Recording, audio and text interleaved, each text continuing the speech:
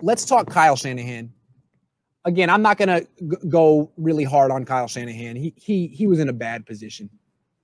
But look, I grade Nick Mullins on a curve. Okay, he's an undrafted guy, a backup quarterback, making $750,000 a year. They're not exactly paying him to make plays. That's not the expectation for Nick Mullins. Kyle is supposed to be the best. He's making tens of millions of dollars a year, or 10, and he's really good. I'm not saying he's not. We've seen him. He wasn't good tonight. Look, good Kyle Shanahan has great game plans and great adjustments. He has a million ways to work around the limitations of his quarterback. You get the jet sweeps, the shovel passes, the screens. They're established right away, not to mention a run game. When Kyle Shanahan is on, he's locked in and almost can't miss, no matter who's on the field. When he's off, he seems disengaged. And I'll tell you what I mean. It's like, we can't, the NFL isn't going to let us have our wide receivers over some technicality. And I have to play River Craycraft and Kevin White and Trent Taylor. Fine, then I'm going to start them all. Forget it. You know what I mean? It's almost like a kid who's like sulking. It's like, man, this is what I got to do? Fine, I'll do it. River, you're starting. It's like, no, Kyle, why would you do that? 3 straight passes to start the game, River Craycraft on the field to start. It's like, you're not really taking this seriously, man. You're like, all right, well, the NFL screwed me. I don't have anything I can do. I'm just going to lose. So nothing creative in the run game. No screen pass until it was 31-3 with like a minute left in the third quarter. You changed 3 of 5 starters on your offensive line on a short week. Now, there's nothing you can do about Trent Williams, but benching Grasu, moving Brunskill's position and elevating someone else, how is that going to work out? Offensive line is all about continuity. The more they play together, the better they play. Hronis Grasu's only been on the field for a few games. You take him out because he was struggling to pick up Bobby Wagner last week, and you bring in Daniel Brunskill. How'd that work out? Was that an improvement, Kyle? Again, I have respect for Kyle. The reason I'm saying this is because I think he's great. And that was not great. We've seen great Kyle. Great Kyle was what he did against the Rams.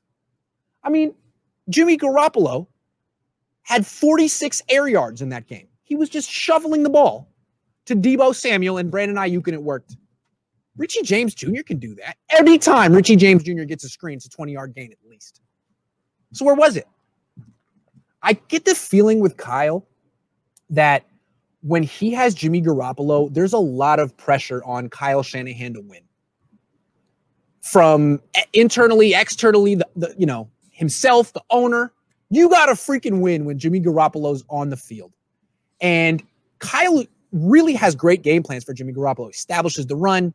He makes life so freaking easy for Jimmy. But when Jimmy's out, I kind of look at it as like Kyle's like, well, I don't have to win. I mean, I got a million excuses. I don't got my left tackle. I don't have my wide receivers. I don't have my quarterback. Forget it. Like, let's just call it however, Why work really hard this week? It's like, should I do my homework or just show up to class and wing it? Should I study for this test or should I just show up, see what I can do? I'm really smart.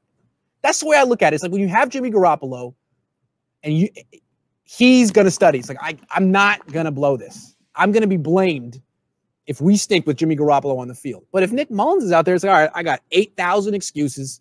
I'm not studying this week. I'm not going to have my best game plan. And when we lose, I'll just blame Nick or Justin School.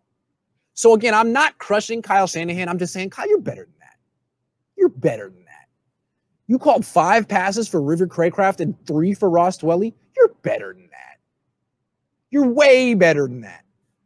You lose your top 3 wide receivers and you come out first play of the game in the 3 wide receiver formation. You're better than that, Kyle. That's not your identity. You would think when Kyle Shanahan loses all of his wide receivers, he comes out first play of the game in like a 2 tight end formation. 2 tight ends, 2 running backs. Juszczyk wasn't even on the field. You're better than that, Kyle. To me, that's lazy Kyle. When I see first play of the game,